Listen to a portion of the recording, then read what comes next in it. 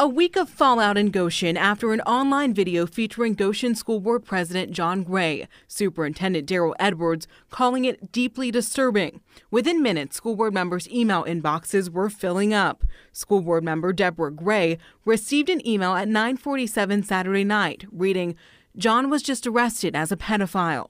Deborah Gray alerted the superintendent. At first, board members seemed to think there was some kind of mistake. She said, "I feel like it's fake." Minutes later, Edwards texts board member Bill Herrera asking if he was getting crazy emails about John Gray. Herrera said he didn't open them and thought there's some serious hacking going on. They quickly learned their school board president was just arrested and the focus of a video in Indiana by Predator Catchers, a group that targets child predators.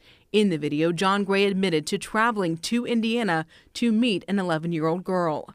Edwards texted Gray a link to the video and said, "John, please give me a call ASAP." That text went unanswered. Deborah Gray texts the superintendent, "My hope is we receive a resignation from him in the next 12 hours, or we take action to remove him from the board. I can't sleep on this and am completely sick." John Gray resigned the next day. Herrera texts board member Julie Casey Sunday that a TV crew went to his house. He said if he's not charged or convicted of anything, he could possibly sue us if we said anything at all. Casey replied, "I think he has way bigger problems to worry about. I hope." Herrera replied, "I just pray he hadn't had any contact with any children previously. I've never been so angry or disgusted in my entire life." Casey said, "I was shaking Saturday when I saw it, turned downright angry.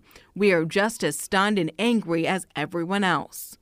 Almost a week later, John Gray is not facing any criminal charges, but we have confirmed he's the focus of 2 criminal investigations, one in Goshen and one in Randolph County, Indiana, where he was arrested and then released. Jatera McGee, WLWT News 5.